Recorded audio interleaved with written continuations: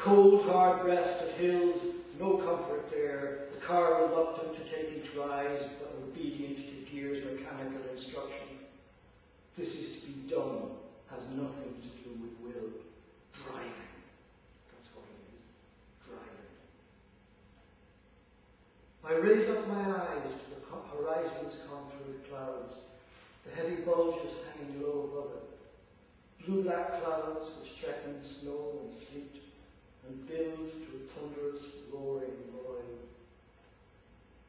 Suddenly from thunderheads into deep winter azure, a slim silver glider, long wings spread, across, describing curves on sky with blessed silence. Scalpels through firm currents, grasps what I cannot see or understand, hangs on nails of faith, hovers on feathers of courage, someone without an engine, with no sure ground, storm dogs at his heels, all the metal